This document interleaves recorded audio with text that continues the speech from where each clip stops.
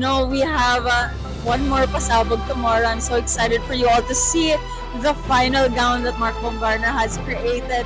Ano nga ba ang final gown ni Michelle T bukas?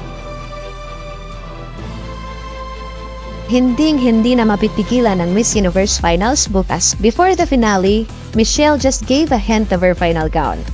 As his designer Mark Bumgarner said, both gowns are inspired by two iconic Filipinas.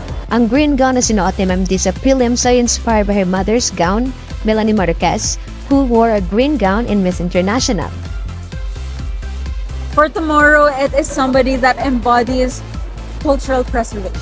Since it's about cultural preservation, naisip agad ng mga fans si Apu Wangod. Naiisip niyo na ba ang isang Apu Wangod-inspired gown?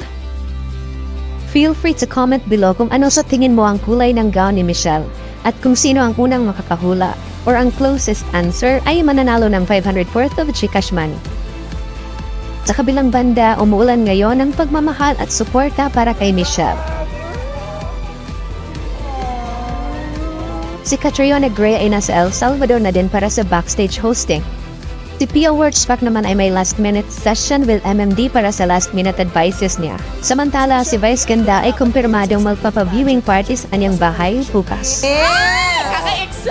Kaya may Miss You viewing party sa bahay ko. Ay, bukas. totoo ba? Umaga. Kaya lalayas mo na si Ayo.